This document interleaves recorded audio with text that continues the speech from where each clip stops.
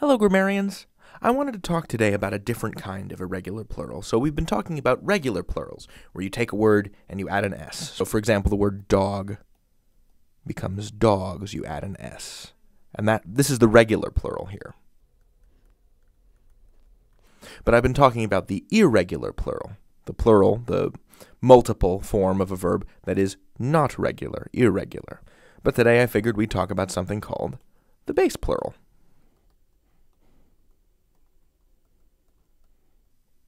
Which I will illustrate for you using our friend, the sheep. Now, sheep is a very strange word in that it doesn't matter whether or not there's more than one of them. The form of the word always looks the same, whether it's one sheep or two sheep.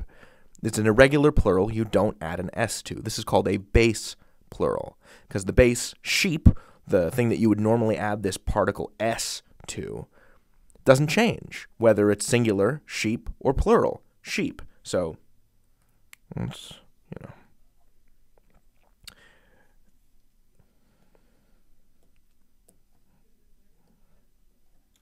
there was one sheep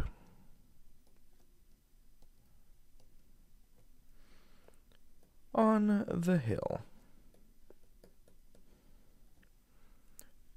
There's a sentence. What if we put another little baby sheep on that hill? Little lamb. Well, now the sentence looks like this. Two sheep on the hill. Now, the only difference between these two sentences is that there's one sheep and two sheep, and therefore, that means that the verb changes to a plural conjugation. So there was one sheep, there were two sheep on the hill, but everything else stays exactly the same. One sheep, two sheep. This is very strange. It's a base plural. So in standard English, the form is two sheep and not two sheeps. You see? Now, there are more words that do behave this way, so let's go investigate. So there are a small number of words that also behave this way, the way sheep does, these weird sheep plurals, these base plurals. One of them is fish, so you could say the fish are plentiful this season, but you could also say, the fish is delicious. You could say the bison migrate west, or you could also say the bison migrates west, indicating a single bison, you see. Bison can be singular or plural. Fish can be singular or plural. As is so frequently the case, there is a special exception regarding the word fishes, which you may have heard before. And fishes is a word that we would use when we're talking about individual species of fish.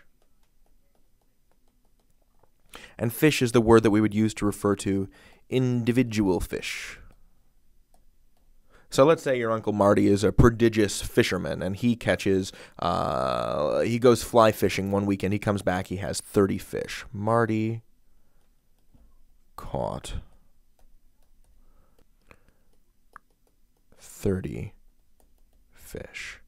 But let's say, on the other hand, your Aunt Marta is a prodigious marine biologist, and she studies 30 different types of fish. You would say, Marta studies 30 fishes. And that doesn't mean that she studies 30 individual fish. That means she studies 30 types of fish. That's the difference. Fishes is referring to species. Fish refers to individuals. That's how you'd use them in the plural. So to review, there's this entire class of words called base plurals, where the word itself, the base, doesn't take an S for the plural. It's just the same. The singular is the same as the plural. So that gives us words like sheep, fish, and bison. There aren't a ton of English words that behave this way, where the plural is the same as the singular. I just wanted to make you aware of some of the most common ones. There are also more examples in the exercises. So I just wanted you to be aware of them. You can learn anything. David out.